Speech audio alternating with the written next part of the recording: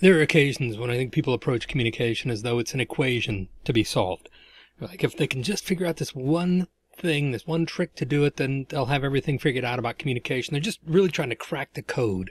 What is it that they need to do? Just one thing they need to change. And the truth is, I don't care if you bring in Will Hunting, you're not going to get that equation because it's not really an equation. There is no equation to be solved for effective communication.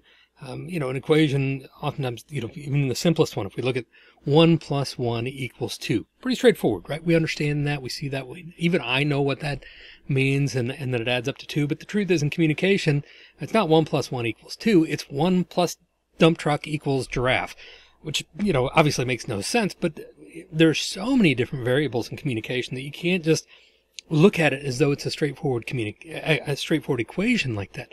It just doesn't operate like that. It's just different.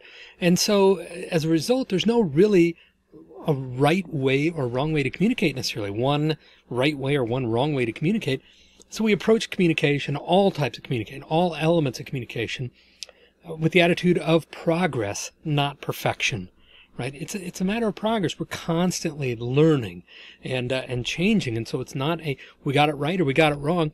It's a matter of how can we improve our competence. And that's true in every form of communication, including intercultural communication. So in this video, we're going to take a look at what is intercultural competence, how does that impact, communication, and why would that be an important aspect of intercultural communication. So we're going to take a look at the intercultural competence, right? So first of all, let's take a step back and look at what is communication competence. What do we mean by that? Communication competence very simply means engaging in communication with others that is both effective and appropriate within a given context. And that sounds pretty simple and straightforward, right?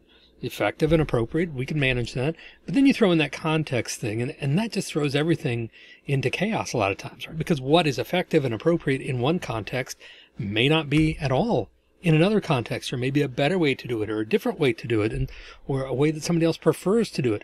And so you have all these different changes happening and things. So really what we're doing is just trying to find the best that we can do and a way that is effective and appropriate in a given context. How can we do that in communication? And intercultural competence is not all that different, really. We're looking at engaging with people from differing cultures in a manner that is both effective and appropriate within a given context. So really then we're narrowing it down to, okay, how do we do this then within the cultural element, within the cultural context, not just every context under the sun, but the cultural one specifically. So intercultural competence, we just mean, how do we do this effectively and appropriately? How do we engage with people from different cultures in a way that is effective and appropriate? And we're going to take a look at a very specific model for intercultural competence. It's one that's been used. It was developed in 2006 by and presented by a woman named Darla Deardorff, who is the executive director of the Association of International Education Administrators at present. She's also a UNESCO chair of intercultural competences at Stellenbosch University in South Africa and a research fellow at Duke University. So Darla came up with this wonderful framework for how we can understand intercultural competence and how we can look at that. So we're going to be using that. This was, again, something she presented in a paper in 2006 and has kind of become the go-to model in the field for just kind of examining and understanding the framework of intercultural competence. So Darla originally presented this in kind of a pyramid format, so that's what I'm going to be using here. So this is her model and framework for intercultural competence. It starts with, at the very bottom here, just the requisite attitudes. Okay, so as my grandpa used to say, you need an attitude adjustment, right? And this isn't what he meant by that, but you got to have the right attitude for intercultural competence. To develop intercultural competence, you have to have the right mindset, the right attitude. And what we mean by that more specifically is you got to have an attitude of respect, of openness, and of curiosity and discovery. These are all critical elements to intercultural competence. You have to be able to respect. Now, understand that respect does not mean that you have to agree with everything from a different culture or want to embrace it or want to do things that way necessarily. But you have to respect that different cultures are going to do things differently sometimes and respect them for doing their own thing and respect where it came from, the tradition behind that and things. You have to have an openness to discovering these things and being willing to go out there and do this, engage. A lot of times there's some unknowns that are part of this. We have to be open to different things. We can't just be locked in our own box. Again, that doesn't mean we have to embrace or take on all these attributes, but we have to be open to the possibilities, there are other ways of doing things in the world, right? And then we really have to have this idea of this element of curiosity and discovery, this desire to know what's out there, to, not even to change the way we do things, but to know, how do other people do this and why? And what's the significance behind that? And why is it special? And because it can be all of those things, and it doesn't have to diminish what we do, but so we have to have all the right attitude to enter into this. Okay? So the requisite attitudes are, as you can see, the base of that pyramid, the very foundational things that we need. You have to have the right attitude going into this if you're going to improve your intercultural competency. Next, we need knowledge and comprehension. Right? So we talk about things like this idea of cultural self-awareness. We have to know who we are and how that may be different than others. We have to have an understanding of culture itself. What is culture? What is not culture? And we're going to have a whole discussion on that, right? Coming up here. What is the definition of culture? What do we mean by culture? What is excluded from culture? What is not considered culture? So we have to really understand the idea of culture. Then we have to understand culture-specific info, right? Information that is specific to that culture. And we have to have a sociolinguistic awareness, just kind of be aware of the linguistics and just kind of the socio setting there, the socioeconomic setting, the sociolinguistics, and just an awareness of kind of what's happening, just knowledge and comprehension of culture as a whole, but also culture specifically for whatever culture it is we're studying. Okay. Along with this, it's not just knowledge and comprehension. You can see that's at the same level of the pyramid, side by side with something else, and that something else is skills. These are, really exchanging at all times and interchanging. Their knowledge and our skills, knowledge and comprehension and skills are hand in hand. They are interlocked. They are interwoven here. We can't have one without the other. Okay, so we've got to have, in order to develop our skills, we've got to have that knowledge and comprehension, and they ought to exist simultaneously. So by skills, we mean the skill, first of all, to listen, observe, and interpret. So just to be able to see things and to actually listen and truly listen and to observe and to be willing to then try and make some interpretation from that. And then beyond that, to analyze, evaluate, and relate. How does this connect to me? What does this mean? What is the significance here? And how can I better understand this and maybe incorporate some of this if I wish to? So those are the skills that we're going to be working on, right? So knowledge and comprehension and skills work so closely together. That's why they're on the same level of the pyramid there. So once we have the right attitude, we can go about learning about culture and about a specific culture then and gathering information there, and then developing the skills by listening and observing and interpreting, and then eventually analyzing, evaluating, and relating to that.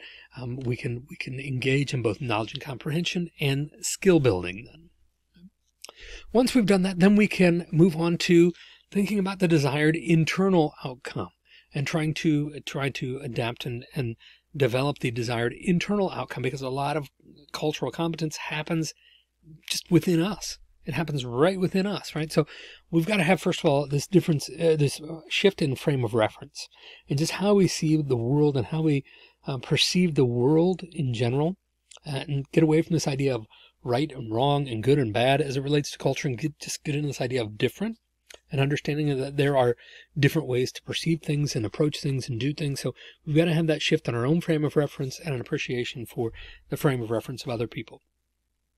Also internally, we have to get much more comfortable with adaptability, be willing to adapt.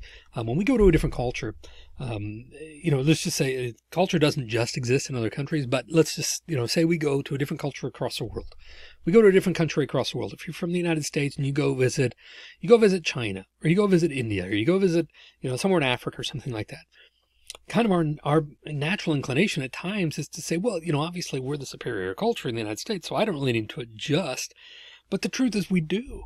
If we're going to be in somebody else's, if you go to somebody else's house and they're a shoes off house and you're a shoes on house, you don't just keep your shoes on, right? I mean, you gotta adapt to the rules of that culture, whether it's somebody else's house or whether it's a country all the way across the world. Right?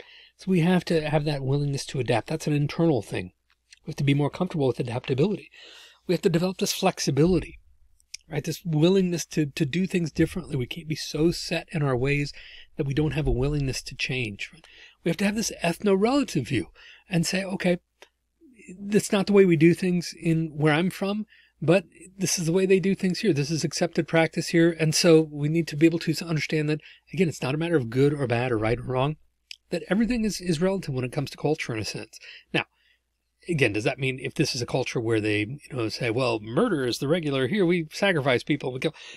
Yeah, maybe you can draw a line there somewhere. But in general, if you're going to be somewhere and get to know that culture, you really have to view things in a way that says, okay, it's not the way I would normally do things, but it doesn't make it bad or evil or whatever or wrong. Okay, so we have to view things in a more relative way. We have to develop a great deal of empathy. That's another internal skill that we have to develop. An empathy, the ability to see things through someone else's eyes and understand it from their perspective. Again, doesn't mean we have to completely 100% adopt it as true or correct or whatever, but we have to be able to at least see things from their perspective at a base level. That's empathy. So once we've achieved that desired internal outcome and we feel like we have those skills within us, then we can hopefully start to develop the desired external outcome, which is very simply the effective and appropriate behavior for achieving one's goals, including communication behaviors, right? So effective and appropriate communication behaviors would be a part of that as well.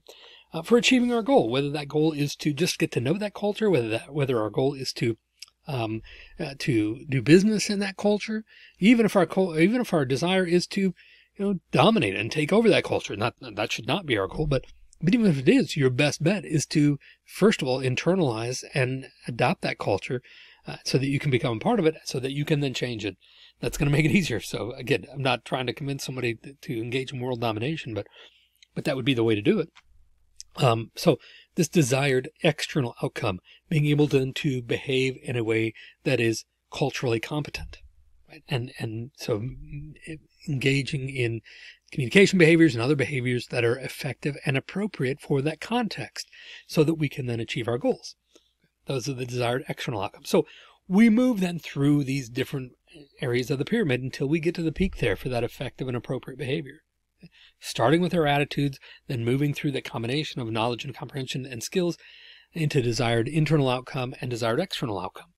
And Deardorff also in her presentation, went through that process and said, okay, here are the different skills and what it looks like as a process, right? Attitudes. And she said, yeah, your starting point is absolutely the attitudes. We've got to start at the attitudes. You got to start at that foundation of attitudes. And then from there, you can go through the other steps and notice, first of all, that it's a continuing cycle, and that the first couple things here are really individual attitudes, and then knowledge and comprehension and skills are individual pursuits. These are things we pursue as individuals, whereas the desired internal outcomes and desired external outcomes then have to do with interaction and interacting with that culture, and then learning to internalize those things and behave in a way that is culturally appropriate and effective. But then it starts over. I mean, we're continually adding and changing, learning new attitudes and changing our attitudes and developing new skills and things. So anyway, it's just a continual process, just like anything else in communication. There's never an endpoint. Again, this is why it's not just an equation that might have a solution. Eventually, with an equation, you're theoretically going to have a solution, but this is going to be a continual process. Just like everything else in communication, we're constantly having to change and adjust and adapt and add to our skills. And even as we master certain things, we can move on then and try and find new things to master. Okay, so there's never really an end point to this, but this is what that framework looks like as a process, then, as an orientation process. Okay. And again, just as a reminder, we always want to put progress over perfection in these things. We're never going to reach the end point. That's the whole point. There's never really an end point. Again, even as we master certain things, we move on to others. So it's always a matter of progress over perfection. We're never really going to find that perfect solution to being a communicator, having intercultural competence or whatever it is. So the best we can do is put progress over perfection and continually strive to improve and to add to our intercultural competence. If you have any questions about intercultural competence and how we can develop these skills, or about the framework that I shared with you today, please feel free to email me. I'd love to hear from you there.